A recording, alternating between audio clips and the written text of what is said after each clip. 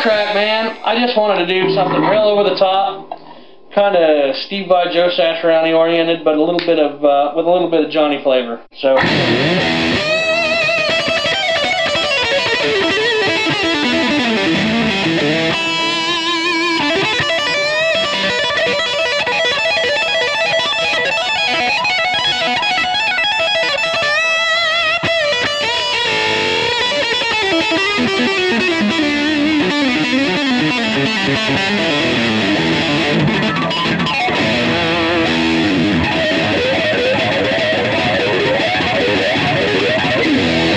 As you can see, it has all the harmonics that you could possibly want.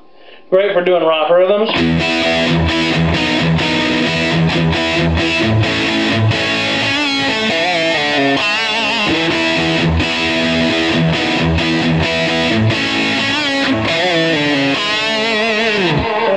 Solos with that nice delay hanging at the end when you finish a rock track.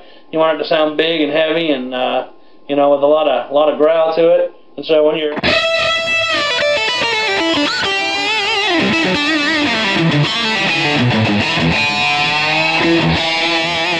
actually what I did too though was add just a hair more high so that you can use your tone knob on your guitar to gain the flexibility that you need. So what I've been doing, as you saw as I was playing, I was rolling my tone knob off a bit. So if you take the tone knob all the way off, even with your bridge pickup, you have a more of a, you know,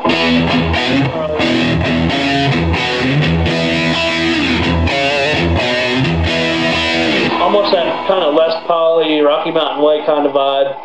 But then it's really nice and fat when you go to your neck pickup, you know, to do.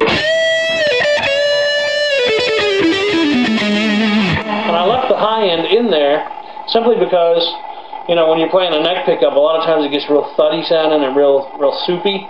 And I wanted to have the high end, so for you blues players out there that like to go over the top with your gain, then you can do it with this sound.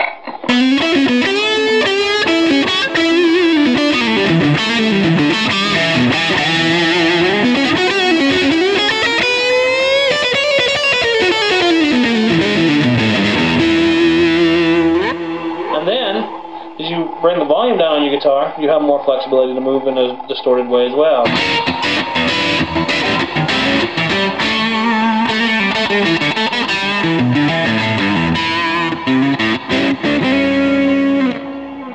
So this actually is really versatile for any guitar player that likes to really utilize their guitar.